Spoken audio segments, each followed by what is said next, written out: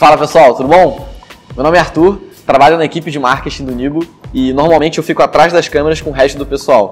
Mas hoje, no Nibo Indica, eu vou falar um pouco sobre um livro que, assim, deve ser o meu livro preferido de 2018 e um dos livros mais importantes da minha vida. E o nome desse livro é Princípios. O autor desse livro se chama Ray Dalio e é um dos 100 homens mais ricos do mundo.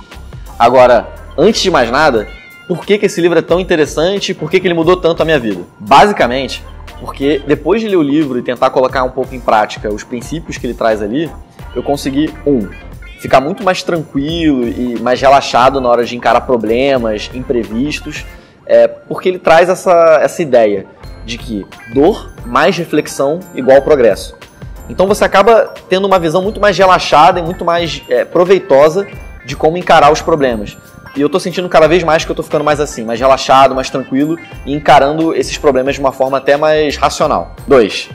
Ele me ajudou bastante a organizar o meu pensamento. Então, ao longo do livro, ele traz uma série de etapas para você definir objetivos e planejar o caminho para chegar lá. Só que de um jeito muito mais simples, muito mais prático. E no dia a dia eu tô conseguindo cada vez mais ficar mais organizado. Então, na hora de resolver um problema, na hora de me comunicar, eu estou sentindo que isso está cada vez ficando melhor e mais fácil para as outras pessoas entenderem também. E 3. A leitura desse livro reforçou muito para mim a ideia de que não dá para você ser um mero espectador da sua vida. Ou seja, apenas reagir às coisas que vão acontecendo, seguir um caminho que já está pré-estabelecido. Uma coisa que você já nem está pensando muito sobre.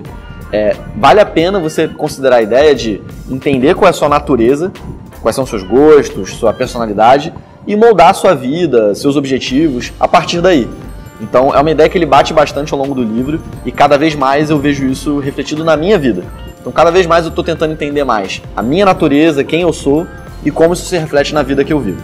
O livro é organizado em 3 partes. Na primeira parte, ele conta um pouquinho da história dele, conta um pouquinho de como ele começou a empresa, faliu, deu a volta por cima e conseguiu criar uma empresa ainda melhor. Na segunda parte, ele traz os princípios de vida, que batem muito nesses aprendizados que eu falei anteriormente.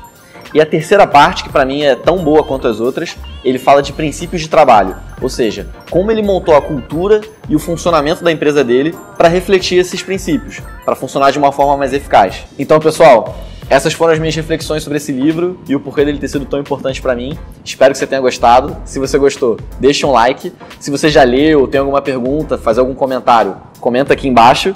E não esquece de se inscrever. A gente se vê na próxima. Tchau, tchau!